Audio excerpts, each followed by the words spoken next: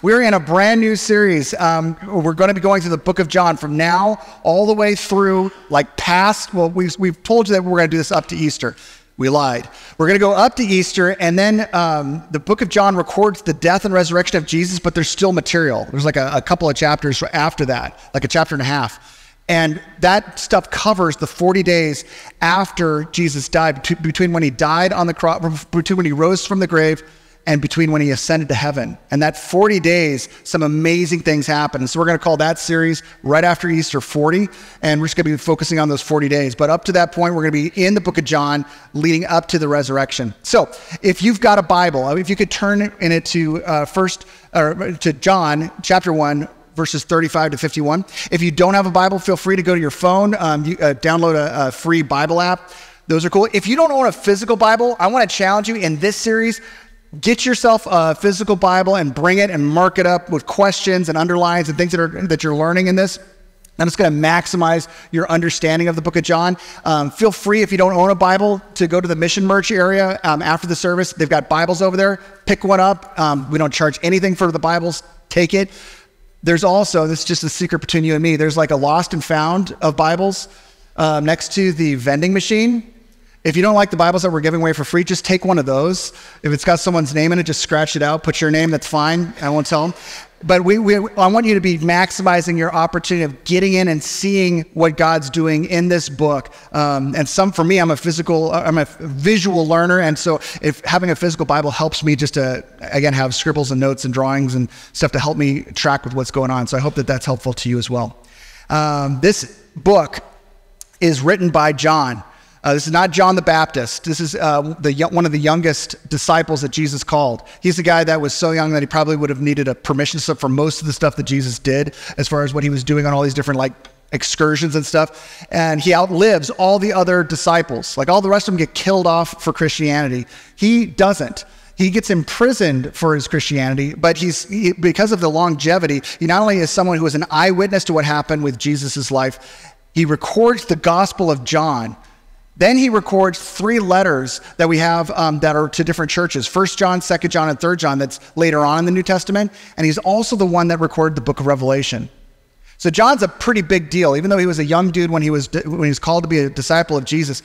Big deal as far as our faith and someone who informs us who Jesus is. And so I'm so excited to jump into this. If you could stand as we read God's word, we'll start with verse 35 of chapter 1 in the book of John. The next day, John, and this is John the Baptist, not John the author here. The next day, John the baptizer was there again with 2 of his disciples. When he saw Jesus passing by, he said, "Look, the Lamb of God." When the 2 disciples heard him say this, they followed Jesus. Turning around, Jesus saw them following and asked, "What do you want?" They said, "Rabbi," which means teacher, "where are you staying?" "Come," he replied, and you will see. So they went and saw where he was staying. And they spent that day with him. It was about 4 p.m. Andrew, Simon Peter's brother, was one of the 2 who heard what John had said and who had followed Jesus. The first thing Andrew did was to find his brother Simon and tell him, "We found the Messiah," that is the Christ. And he brought him to Jesus. Jesus looked at him and said, "You are Simon, son of John. You will be called Cephas," which is translated as Peter. The next day, Jesus decided to leave for Galilee. Finding Philip, he said to him, "Follow me." Philip, like Andrew and Peter, was from the town of Bethsaida. Philip found Nathanael and told him, "We found the one that Moses wrote about in the law, and about whom the prophets also wrote, Jesus of Nazareth, the son of Joseph." "Nazareth? Can anything good come out of Nazareth?" Nathanael asked. "Come and see," said Philip. When Jesus saw Nathanael approaching, he said to him, "Here truly is an Israelite in whom there is no deceit." "How do you know me?" Nathanael asked. Jesus answered, "I saw you while you were still under the fig tree before Philip called you."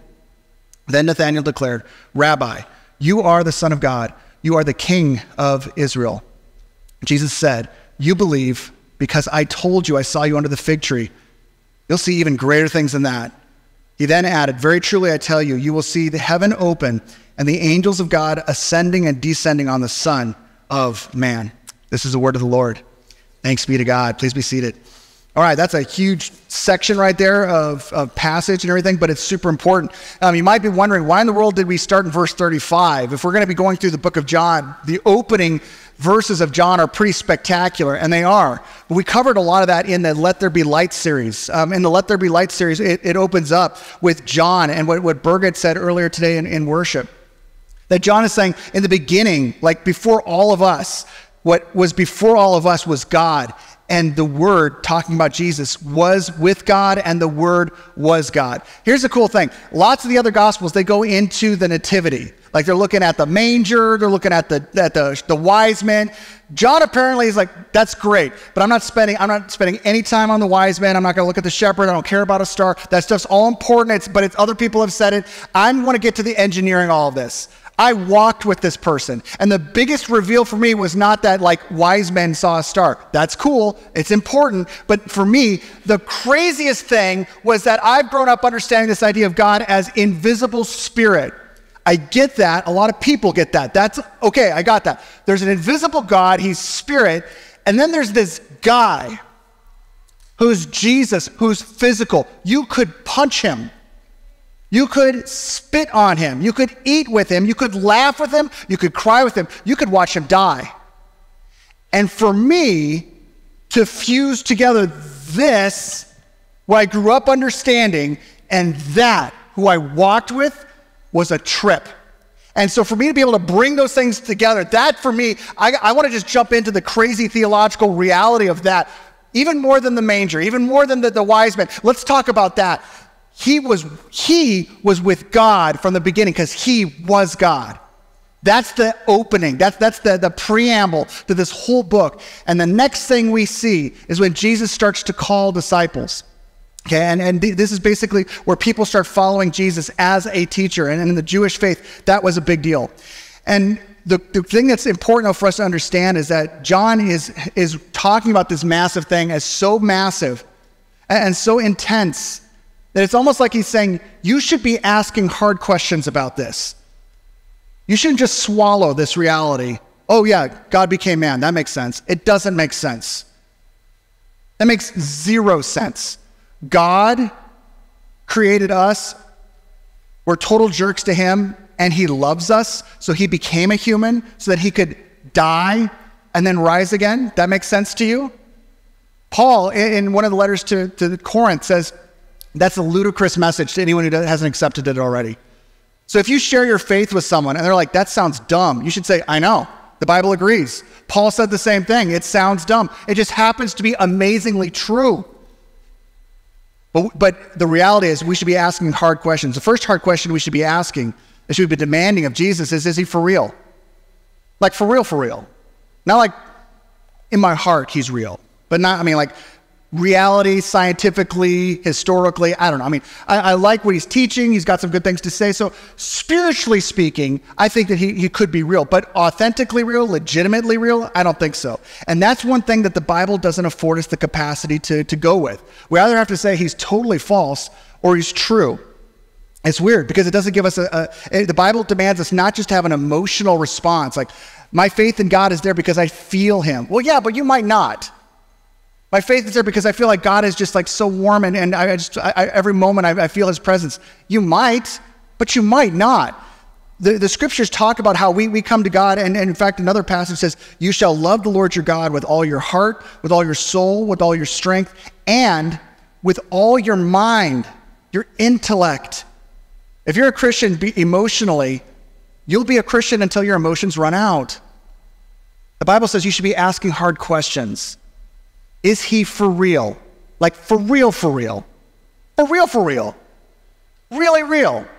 And we see that that's something that he's not squeamish about. If you go to the passage, we see it. The following day, this is in the New Living Translation. I just read out of the NIV. This is the NLT. The following day, John was again standing with two of his disciples. How many disciples does John the Baptist have? Right here. There's more, but right here, how many do we have? Two. As Jesus walked by, John looked at him and declared, look, there's the Lamb of God. When John's two disciples heard this, they followed Jesus. Okay, so I don't know if you're big into losing followers, but John was. All right, if you lose followers, it's like one of those things you're like, that's not good. I just lost followers to someone else. John's totally okay with it. Why? Because he's like, I'm not the Messiah. I am not the one that the whole Old Testament has been waiting for to be revealed to make all this redemption. I'm not him, but I'm confident that my cousin is. Jesus is the Lamb of God. So if I lose followers to Jesus, I'm cool with it. And he does. And one of these two followers is Andrew.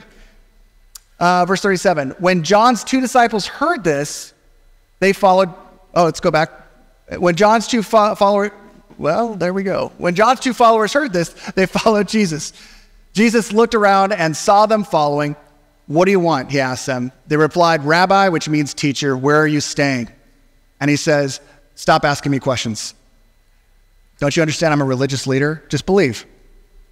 He doesn't say that. If a rabbi asks you to follow him, to invite you into their world, he's saying, I'm opening up the door for you to investigate me. Jesus is not squeamish of that question or any other question.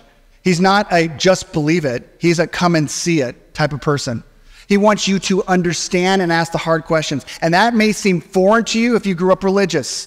If you grew up a lot of religion, Christianity and other religions, the motif is, the MO is that I really can't ask questions, because if I ask questions, it reveals that I'm dumb, or I'm a heretic, or I'm someone who's like, just like my faith isn't, if I actually had strong faith, I wouldn't have a hard question like this. And that may be true religiously, but that is not true biblically of the biblical Jesus. He wants your questions. If you're someone today and you're here like, I would not identify as a Christian. I'm either an atheist or I'm an agnostic, but I'm here. I just want to tell you, I'm so glad you're here, because this is a church where we want people that are coming that are not yet convinced as well, along with the people who are convinced, so that they could do exactly what Jesus says. Come and see. Come and see. We want you to investigate this. I love it when someone comes up to me and they're like, man, look, I'm kind of getting to know this faith thing. I'm kind of okay with this Jesus thing, but I have questions. Like almost like they're saying, I want to give you a hug, but I've got COVID. I'm just like, no, I love questions. This church loves questions. If you've got hard questions about the Bible, ask them. If you know a Christian that knows a little bit more than you, ask them. They may or may not have the answer. I may or may not have the answer. But what we want is we want you to be the type of people that are asking that question, is he for real? And here's the cool thing. Within this passage, we see like these indicators that not only is he open to that investigation, John is writing this to help give us the foundation to know that this is true, that we can actually trust that the account of Jesus is verifiable, that it is something that is an eyewitness account. This is not something that's written like mythology. It's not something that's written like it's some fiction. How many of you in 2023, you read at least 3 fiction books? Okay, good. All right, awesome. I didn't, but you did, and that's great. Now, in modern fiction, one of the things that modern fiction does is it actually, the way that modern fiction is written for a Western mind is it includes key details. We love details. If you give us details, it's going to draw us into the story. That's not how ancient fiction was written.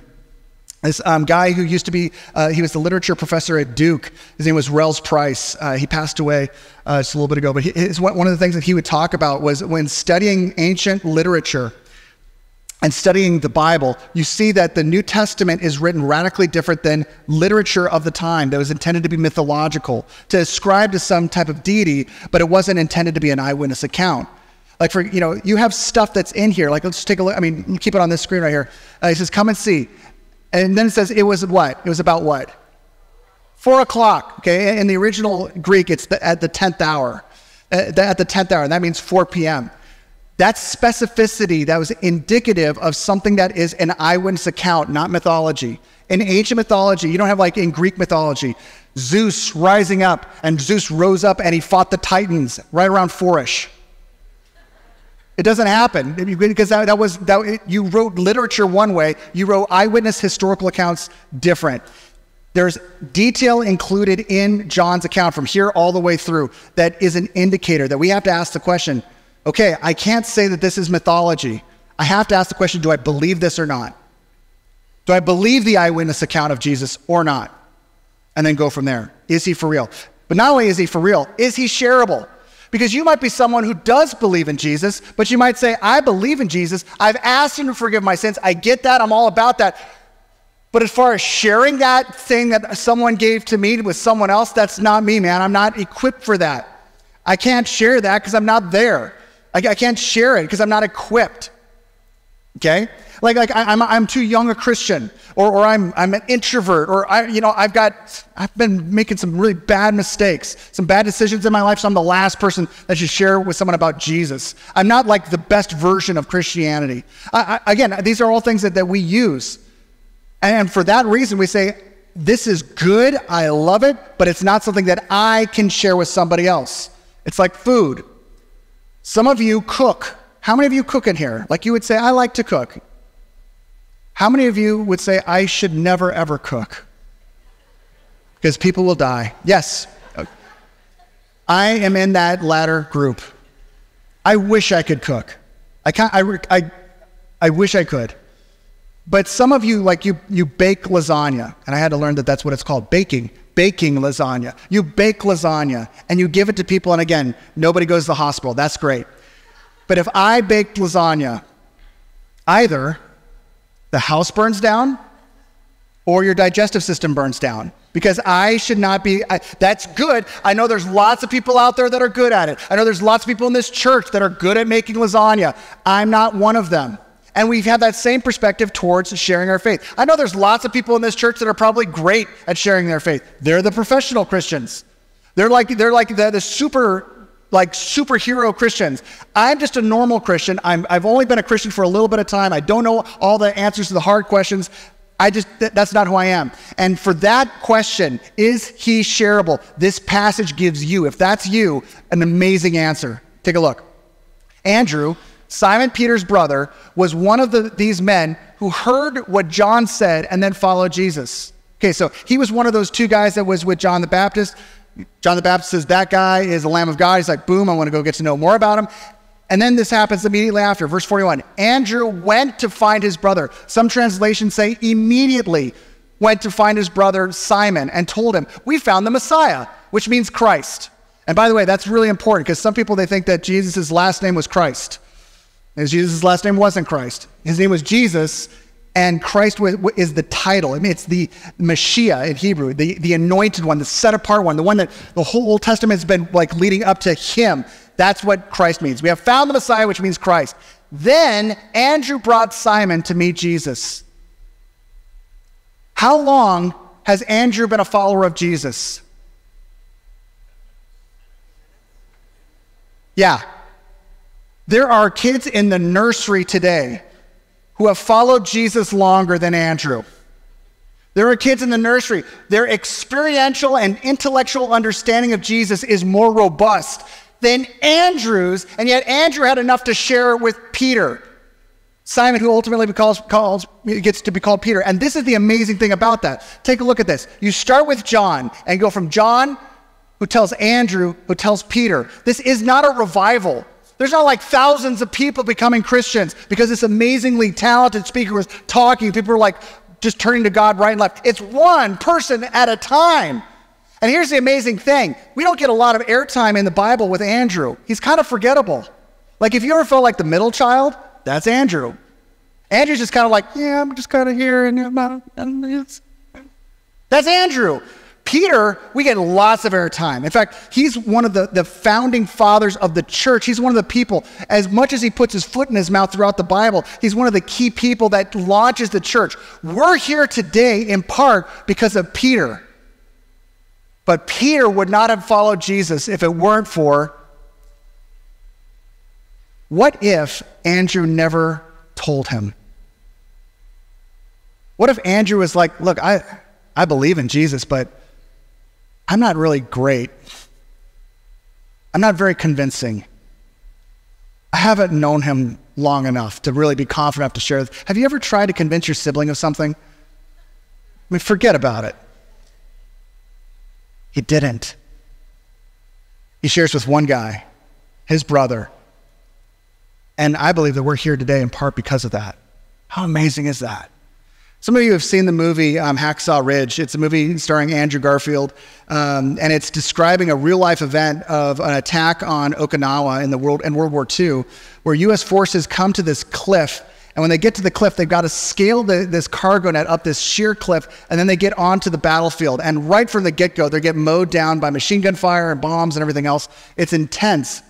And throughout the film, as they're going through and they're battling one another, it becomes apparent that the U.S. forces are going to have to retreat. And so they do. They go ahead and they go right back to those cargo nets and they descend to safety. Everyone except for Desmond Doss. Desmond Doss is a real person, and he was like a conscientious objector. He didn't want to carry a machine gun, but he basically was someone who went through anyway and decided that he wanted to be someone who was going to help people and help people live in a war, which seems counterintuitive, but that's what he did. In the midst of this battle, he decides, as the forces are retreating, he looks and he sees all of these wounded soldiers who are still living. As guns are blazing past when everyone else is going down the cargo nets, he turns around and realizes, I'm just going to go for one more. I'm going to try to get one person and get them on, bring them back. And so he runs on back and he grabs one wounded soldier and he drags him. He's not a strong dude. Drags him back to the cargo net and starts to lower him down. And then he realizes, I didn't die. That's amazing. I've got time for just one more. He books it on back, finds the next wounded person, grabs them. Now, the first one was noble. Going back into that is heroic. He grabs the next person and he pulls him on back. And then he realizes, I didn't die. And then he says, and this is something that he actually said to himself, just one more. He goes back, brings that guy back. Just one more. And he goes back. He did that 75 times. And 75 men are alive today because he, when everyone else was retreating, didn't, but turned around and went right into fire and said, look, I don't know how long I've got to live, but perhaps I've got enough life, enough minutes for what? Like, what if we had that perspective? Like, just one more.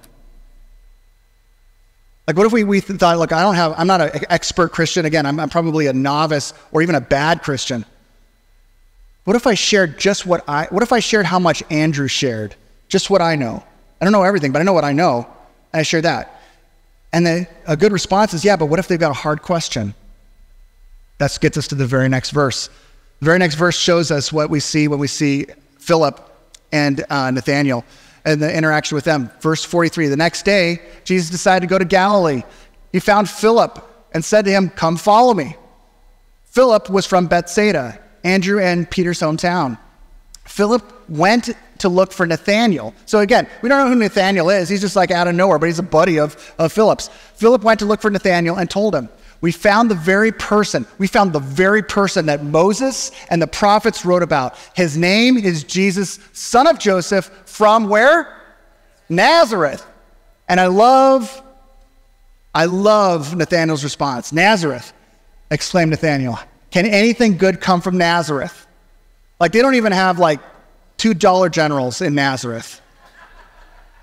It is a one-horse, poor plumbing, messed up. Like, if you're going to have, the Messiah is coming from someplace, you don't say, oh yeah, Nazareth is where he came from. Nazareth is a forgettable, small, backwards community. And you're saying, I'm just saying right now, I'm skeptical. I doubt it. That's just on the sociological place, but Philip there's even a deeper theological pushback that he has. Because hold on a second, the Bible, you talked about Moses and the prophets talking about the Messiah. There was a prophet that talked about the Messiah and that he was going to be born in a town, but that town's not Nazareth. You got your facts wrong. Where was the Messiah supposed to be born in? Bethlehem. So clearly, Philip, you're following the wrong dude. Now, Philip, I love that Philip is somebody that could, it'd be amazing if Philip would have said, well, yeah, but I think that if we dig deeper, we're going to find out that he was born in Bethlehem, but he grew up in Nazareth. Like, he was born in Shanahan, but he grew up in Manuka. That's like that kind of thing, right? But he doesn't say that. He doesn't know the answer. I don't know if you've ever looked for the perfect response to someone who asks you a hard question about your faith and you don't have it. But Philip gives it. Philip gives the perfect answer. And here it is. I don't know. I don't know. Come and see for yourself. I don't know can anything good come from Nazareth? Is it theologically accurate saying that the Messiah was not born in Bethlehem as far as what we know right now, but he was born in Nazareth? Like, is this, I don't know. I don't know the answer to your question, but I know this. Come and see for yourself.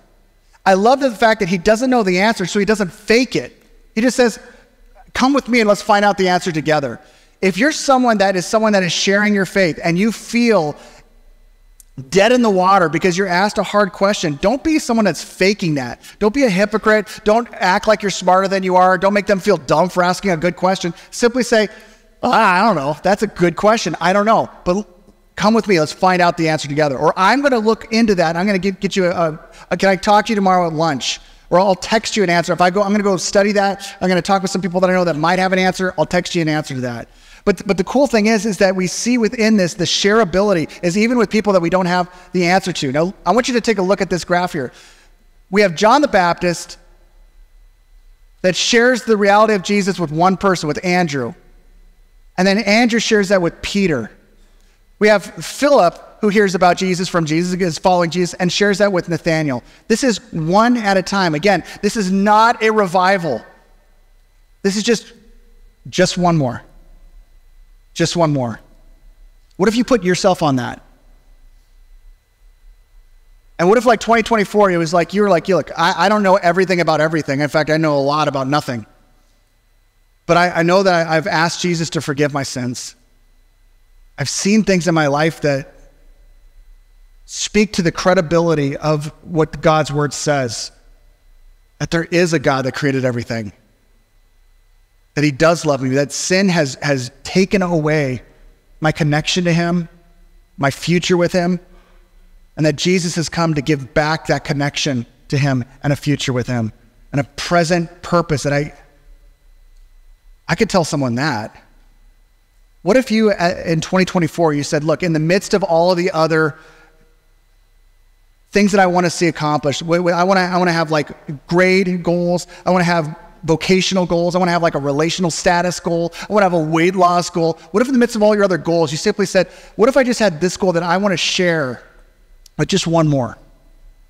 And I'm just going to share with just one more, and I have that perspective as I go along.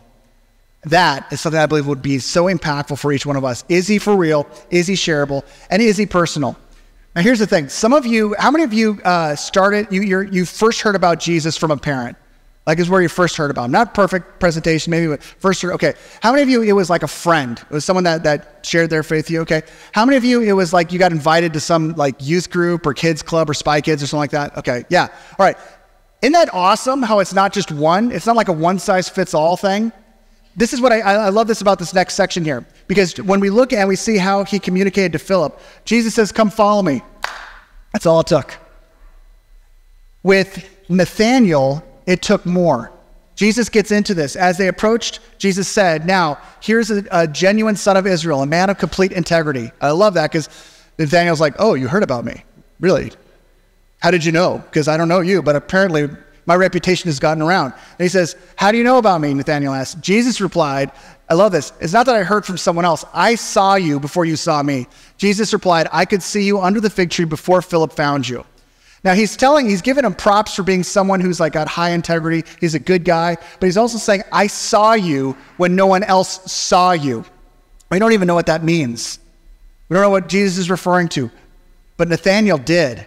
Nathanael's like, Rabbi, you are the Son of God. You're the King of Israel.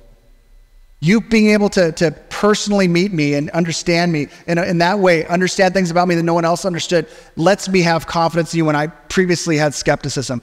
All this to say, if you have someone in your world that is not a follower of Jesus, he wants to meet them personally, and it might be different than how he met with you, how he connected with you. Be okay with that. Be cool with that. Be open to that. And that's one of the reasons why we encourage people to like, hey, I want to just invite you to come to church with me. Because church is like this, like it's a broad, it's like this buckshot of different types of ways that we're trying to communicate the same message that Jesus is the answer. And the things that connect with you might be different. than how it connects with them. Be open to that. Is he for real? Is he shareable? Is he personal? And finally, is he yours? Is he yours? The thing that is so amazing about what we have with Jesus is that he does not desire for us to join a religion. He does not have a desire for us to become people that would just be out, like identify academically as someone who believes the Bible. He wants a relationship with us. My eldest son's name is Micah. It's a good name. If you're looking for names, if you're pregnant, Micah's a good name. Now, if you're having your firstborn, there's a lot of pressure to come up with a good name because you've never named anything but a pet up to this point. And hamsters, as cool as they are, different than a kid. And you don't want to tell your parents the names that you're thinking of because they have opinions. But when Julie and I were trying to figure out the name for our firstborn and that it was going to be a son, I thought it would be really cool if we named him Micah. There's this band called 5 Iron Frenzy. The lead guitar player's name is Micah Ortega. Awesome.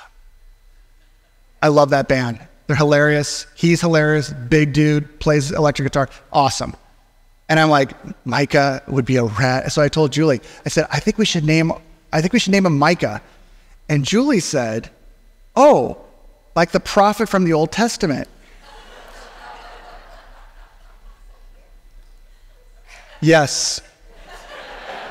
Like the prophet from the Old Testament. Yes, like that.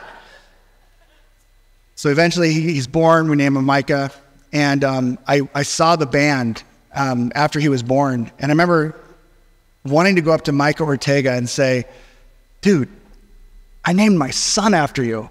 And I'm like, how do you say that without sounding totally weird? And I realized there was no way, so I just did it anyway. And I walked on over, and he was on stage, and I'm like, hey, Micah. Hey, Micah. And so Micah takes his guitar off, and this is after they were done. It wasn't like in the middle of a show. But he takes his guitar off, and he puts it down, and he comes on down, and he actually walks down off the stage, and he just like sits on the end of the stage, and he's talking. I'm like, hey, man, I just want to tell you, I named my son after you. I named my son Micah after you. And he's like, oh, that's so awesome.